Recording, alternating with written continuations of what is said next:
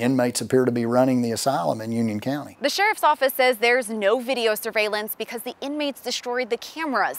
We don't know when that happened or how, but we're asking those questions. Attorney T. Scott Jones says jails should have working cameras. It's a threefold set of circumstances. One, to protect the inmates themselves, to protect the public, and then also for informational purposes for law enforcement. He says those protections help keep a facility like this safe. If there is an assault by one inmate on another inmate, an assault by a guard on an inmate, or God forbid, an assault by an inmate on a member of the general public. We first reached out to the jail in late May when a viewer called us about inmates ripping out cameras.